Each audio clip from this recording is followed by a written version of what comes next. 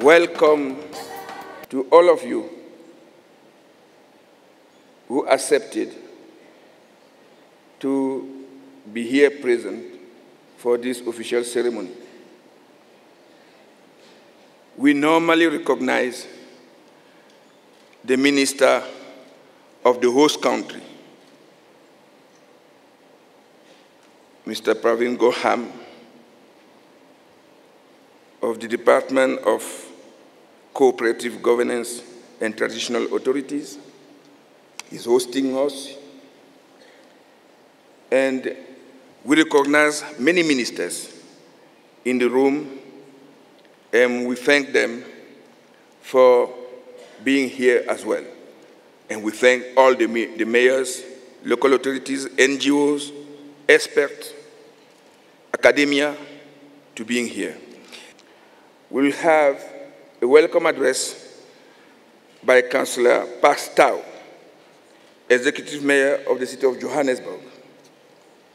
On behalf of the City of Johannesburg, it is a great honor to welcome you all to the 7th Africities Summit. Johannesburg is a diverse and cosmopolitan city with a population of about 4.9 million people, 14% of whom are from sub-Saharan Africa. We pride ourselves as the melting pot of Africa and are indeed delighted to host this summit, which will strengthen Africa's local government through discourse and dialogue. Your Excellencies, distinguished delegates, ladies and gentlemen, local government is the indispensable vehicle through which our socio-political and development agenda is driven. In this regard, it is important to note that the year 2015 has been an important global year for local government. Ladies and gentlemen, we gather here under the theme, Shaping the Future of Africa with the People, Africa's local government's contribution to the Africa Vision 2063. African local government has an immense contribution to make in the realization of this vision as espoused in the African Charter on the values and principles of decentralization, local governance, and local development as adopted by the African Union.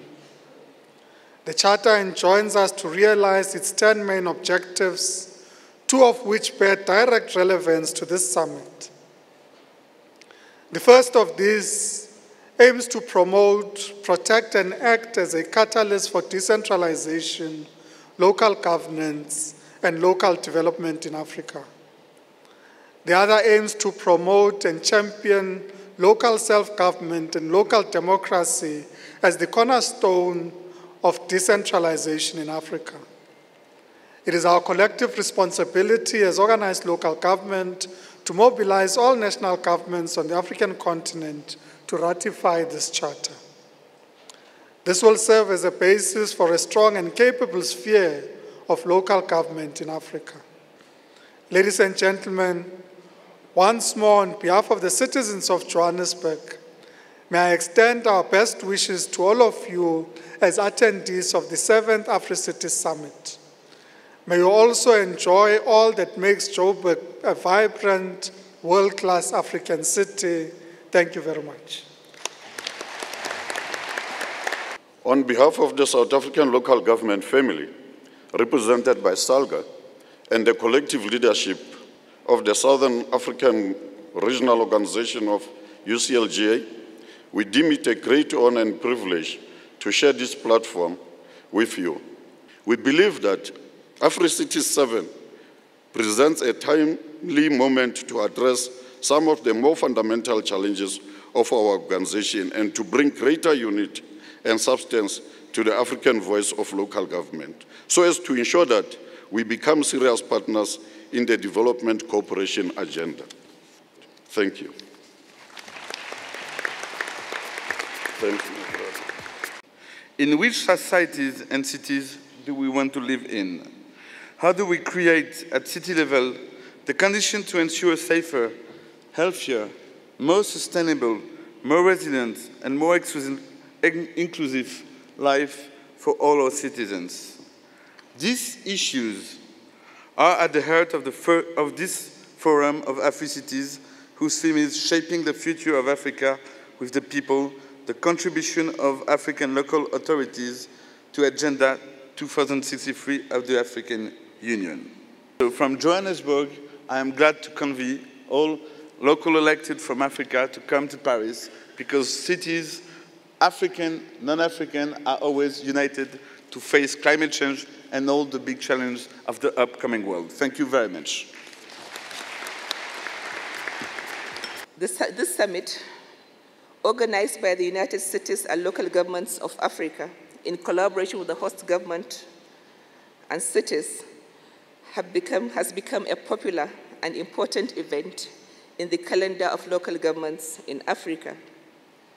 Before I go further, I wish to express our deep appreciation and warm congratulations to the UCLGA, the City of Johannesburg, and the Government of the Republic of South Africa for the warm hospitality accorded to us and the unprecedented organization of the summit. You have indeed done Africa a great pride.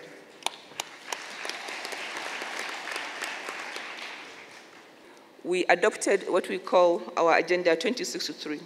It represents a commitment to collective action to meet the goals of a stable and prosperous Africa. Our Agenda 2063, which is our collective vision, puts emphasis on a people-centered structural transformation of Africa, supported by industrialization, infrastructure, agriculture, trade, regional integration, and a lot more. In doing so, due consideration is also given to the nexus between urbanization, industrialization, migration, security, and economic development, and these need to be tackled together. This is a challenge for our macroeconomists, development thinkers, urban planners, politicians, and other actors who must work in collaboration to make it a reality.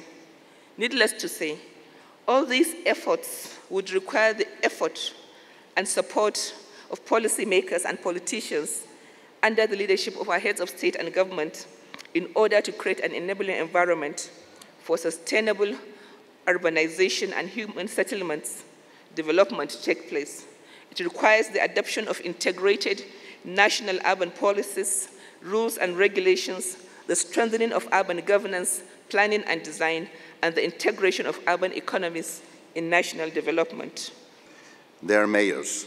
During the last 30 years, and now as Secretary General of UCLG, the global network of local and regional governments, I have been a privileged observer of local governments worldwide in different moments of their recent history. I have seen cities that have thrived and cities that have failed, cities that have grown and cities that have not, urbanized neighborhoods that have lost their population and population that has migrated to lands where the cities had not yet arrived. I have seen suburban neighborhoods and happiness and slums that have become real neighborhoods within their cities.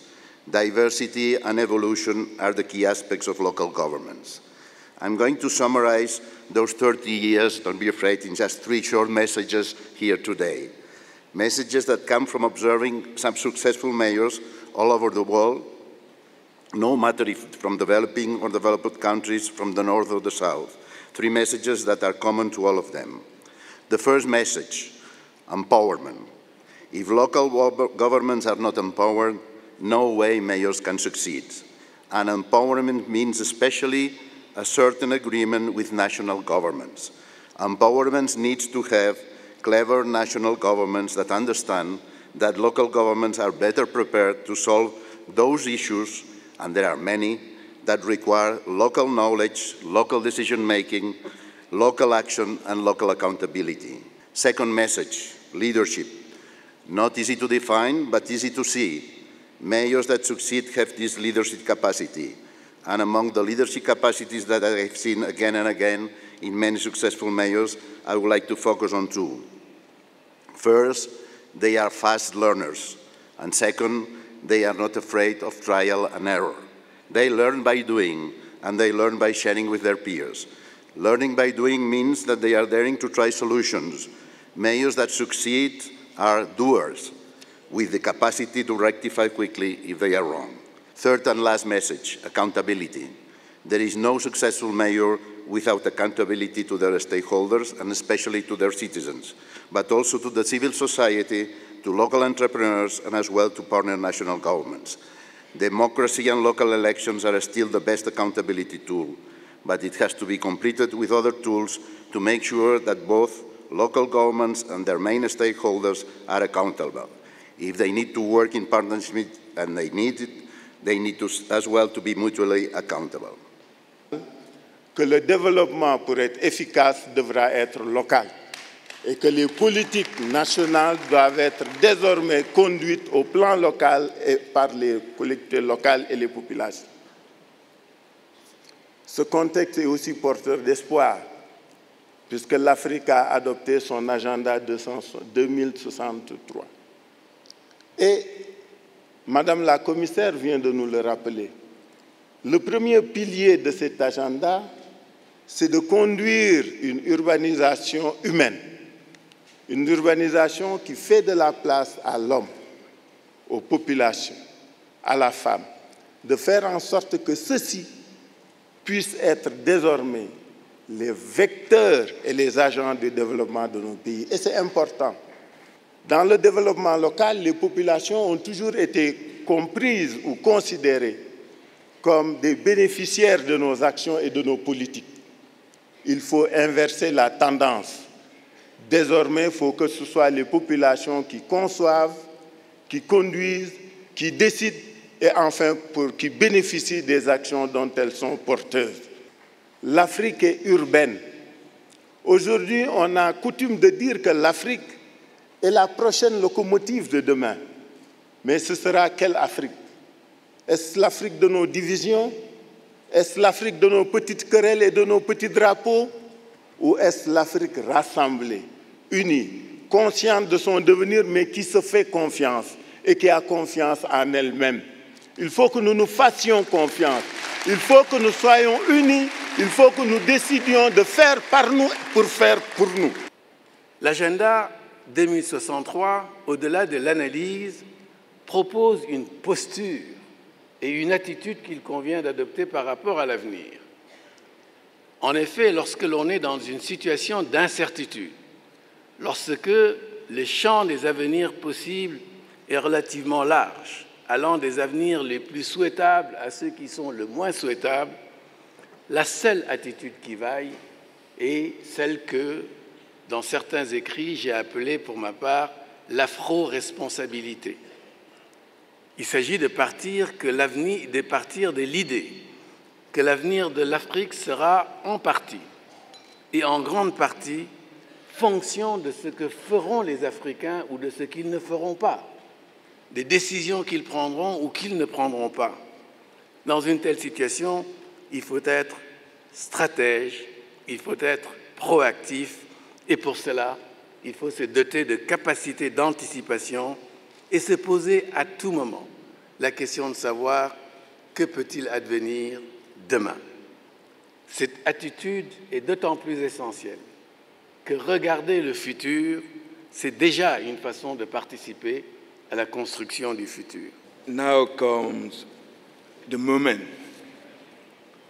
of the official opening of this 7th Africities Summit in Johannesburg. And with great honor that I call on the stage Minister in the Presidency for Planning, Monitoring and Evaluation, Mr. Jeff Radibi. On behalf of His Excellency President Jacob Zuma, the government and the people of South Africa, I have the greatest pleasure to welcome you to our beautiful country and city of Johannesburg. I would like to start by congratulating the city of Johannesburg under the leadership of Councillor Parks Tau for winning the bid to host this 7th session of the Africities Summit. we wish to convey our own gratitude to the United Cities and Local Governments of Africa, the UCLGA, Polcal Committee, for affording our country this opportunity to host this auspicious summit. This is a very important event that brings together local governments of Africa and development partners to jointly learn and to explore innovative solutions to improve the social and economic situations of the peoples of Africa.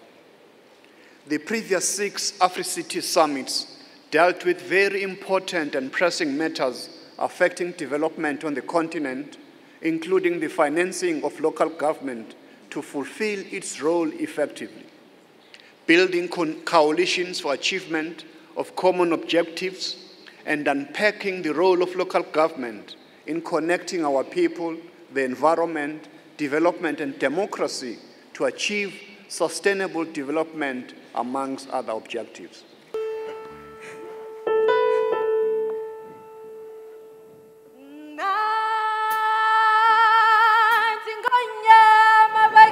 Baba.